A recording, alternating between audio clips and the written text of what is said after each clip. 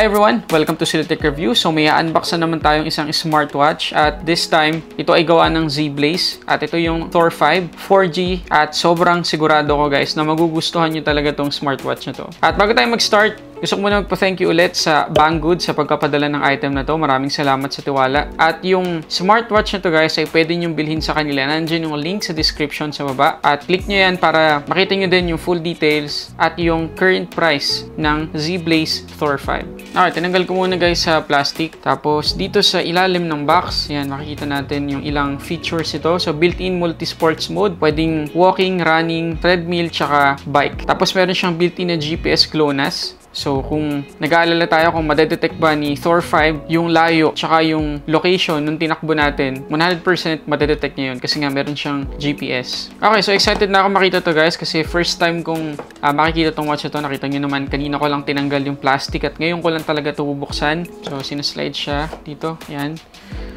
Zeblaze. Tapos, buksan natin tong top part. Ayun. Ito guys. Oh. Ang ganda ng relo. Sobrang ganda niya.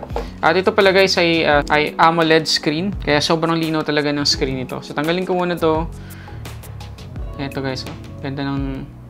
Ganda talaga ng relo. Tapos meron siyang medyo blue na accent dito sa palibot niya. Tapos ito yung camera. Okay, balikan natin to mamaya. Tingnan muna natin tong ibang laman ng box. Merong dalawang box dito.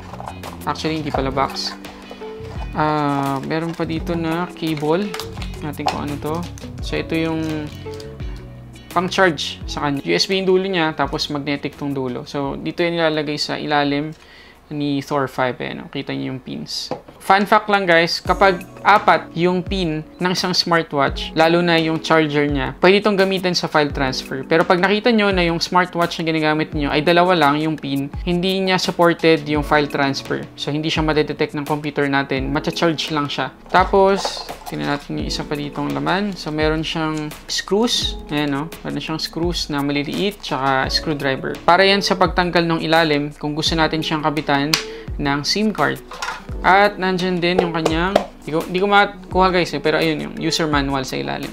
Tingnan natin ng malapitan itong Thor 5. Sobrang ganda ng smartwatch na to. At kakalabas lang talaga nito ngayong taon. At merong kakaiba dito sa loob ng Thor 5 guys na kagaya nung sinabi ko kanina, talagang magugustuhan nyo. Pero bago tayo mag-continue guys, pakita ko muna sa inyo yung specs ni Zeblaze Thor 5. Meron siyang 1.39 inch na screen, AMOLED yung display niya at merong 454 by 454 pixel resolution. Sa OS, meron siyang Android operating system at yung kanyang processor guys ay dalawa. Isang MediaTek 6739 quad-core 1.2 GHz at isa naman ay NRF52832. Sa memory, meron siyang 16 GB internal storage at 2 GB of RAM. Pagdating sa network or connectivity, meron siyang SIM slot, meron din siyang Wi-Fi, meron din siyang Bluetooth 4.0 at supported niya yung file transfer. Pagdating sa battery, medyo malaki yung battery niya, 560 mAh na battery. Natatagal ng 5 to 7 days of standby time. At 2 days naman kapag normal yung usage natin. Sa protection ng screen ni Thor 5, meron siyang Corning Gorilla Glass. Hindi lang indicated kung anong version. IP67 din yung rating niya guys. So splash proof, water resistant pero hindi waterproof. So hindi natin siya pwedeng isama sa pag-swimming natin. Pagdating dun sa camera, meron siyang 8 megapixels na camera.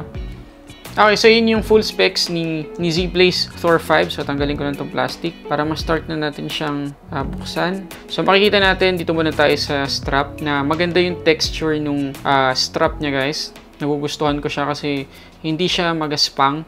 Ano siya, medyo slippery yung strap niya. So, hindi maiirita yung balat natin kung suot natin to. Tapos, madami siyang butas. Ayan, madaming butas ito. So, meaning, kahit ano yung size nung kamay natin, talagang magkakasya si Thor 5. Tapos, pagdating sa kapal, yan. At sa tingin ko, mas manipis to kung ikukumpara dun sa huli nating ni-review na watch. At sa ilalim, makikita natin yung sinabi ko kanina, 4 pins. Tapos, ito yung heart rate sensor niya. Tapos, ito yung lalagyan ng SIM. Kaya, wag na wag nating iwawala yung screwdriver na kasama dito sa package kasi may ihirapan na tayong humanap ng ganong size. At kung sakali na mawala natin yung screw, dito sa lalagyan ng SIM, yun, meron siyang kasama. Tapos, ayan, katulad nung sinabi ko kanina, merong blue accent, konting pale na blue accent dyan sa mga gilid. Tapos, may orange dito na style na guhit-guhit. So, medyo sporty talaga guys yung dating ng smartwatch na to. Tapos ayan yung camera niya. Tapos meron siyang mic. Ayan, meron siyang mic dito sa gilid. Tapos merong buttons dito sa gilid. So talaga magagamit natin itong Zeblaze Thor 5 guys sa pag-call tsaka pag-text natin. At pwede nga natin i-consider na second phone kung gusto natin. So ngayon ay i-on natin siya at tingnan natin itsura.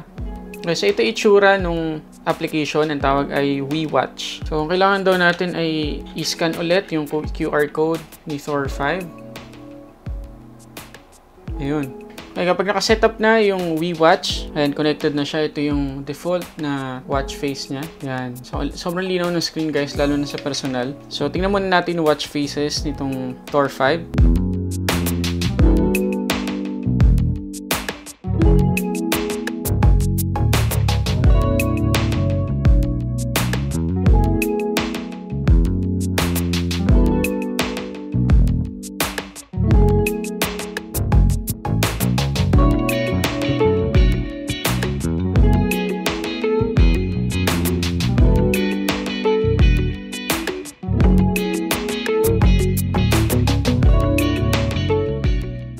Pero bukod dyan guys, pwedeng mag-install kayo ng sarili nyong watch face. Pwede kayong mag-upload ng image tapos yun gawin yung watch face. Pero kung gusto nyo naman mag-download, i-click nyo lang itong add button.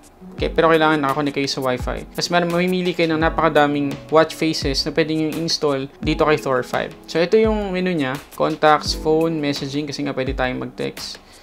Settings, muna tayo sa settings. Display, and meron siyang always time, so always on display. So kapag in-off natin yan, meron siyang naka-analog na always on display. Hindi na masyadong kita dito guys, pero ayun, meron siyang analog na display. Okay, so ang gagawin ko ngayon guys, ay gagamitin ko siya siguro 3 to 1 week. Tapos bibigyan ko kayo ng feedback tungkol sa na-experience ko dito kay Zeblaze Thor 5. Okay, after almost 2 weeks ng paggamit dito kay Zeblaze Thor 5, meron na akong mabibigay sa inyo na honest feedback tungkol sa smartwatch na to. Okay, pagdating guys sa functionalities, same lang talaga sila ni Kospet Hope. Magkaiba lang sila ng icons dun sa ibang applications, pero same lang, pwede kang tumawag kapag merong SIM card to. Meron tong microphone, meron tong speaker. Pwede ka rin mag-send ng text, maka-receive ng text kapag meron kang SIM card dito. Kapag wala, notification lang from your phone to this smartwatch. Tapos settings, browser, calendar, clock, camera, usual stuffs, fitness. Same lang din sila ng mode. Yan. Outdoor run, outdoor walk, indoor run, bike, basketball, football, ping pong, badminton, at rope skipping. Pwede ka rin mag-check ng weather, meron din siyang Play Store, may maps, at meron din siyang sariling App Store. So basically, parehas lang talaga sila. Meron din siyang camera dito sa gilid.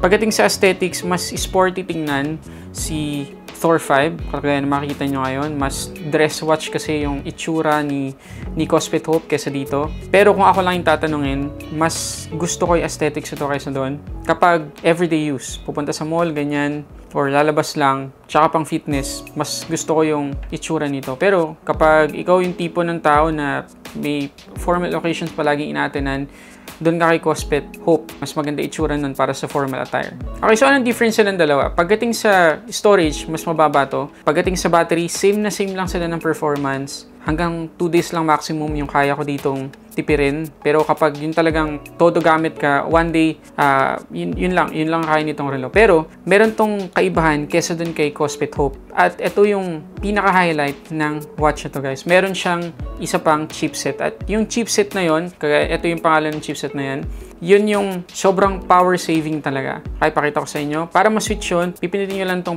back dito sa baba. Ayan, matagal. Tapos ayan. The watch can be used for much more time in long-term standby mode. So, mas matagal yung standby mode nito kaysa sa usual use. Tapos dito sa settings, ayan, meron siyang settings. Pwede nyo i-on yung always time or always on display. Ako, ino-on ko yan para mas maganda. Pagkatapos, kapag chinek nyo yan, mag-restart siya. Tingnan natin itsura. Okay, so ito na siya guys. Yan lang. Ganyan lang itsura niya. Oras lang, tapos military time, 24-hour yung setup niya. Tapos, lapit ko. Ayan, makikita niyo yung step counts nyo, tsaka yung calories burn. Tapos, yung date, dito sa baba. Tapos, pag pinindot nyo itong back, ayan, kilometers na lakad ninyo, calories burn, tsaka step counts, heart rate sensor, at yun lang. Yung touchscreen hindi gumagana. Pero kapag naka power saving mode kayo, kagaya na makikita nyo ngayon, ibang chipset yung ginagamit niya, kaya mas tipid sa battery. Kung gusto nyo ibalik doon sa normal mode niya, pipindutin nyo lang itong power ng matagal. At basically, magre-restart yung watch papunta doon sa normal mode niya, doon sa Android.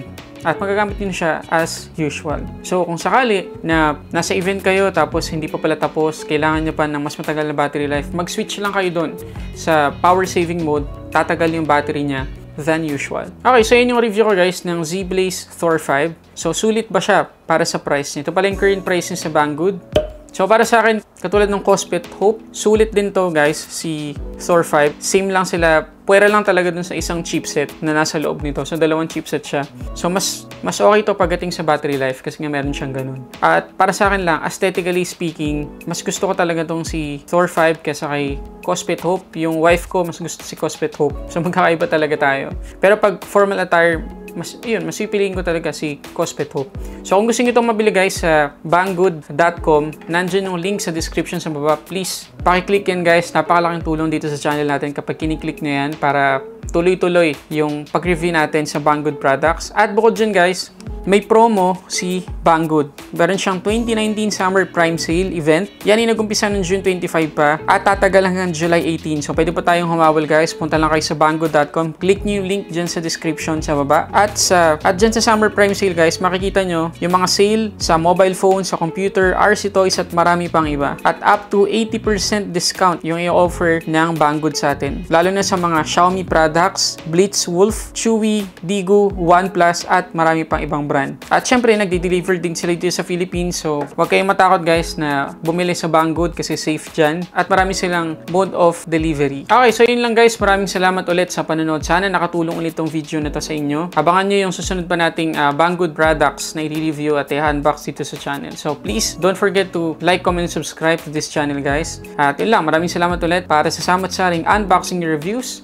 This is Sulit Tech Reviews.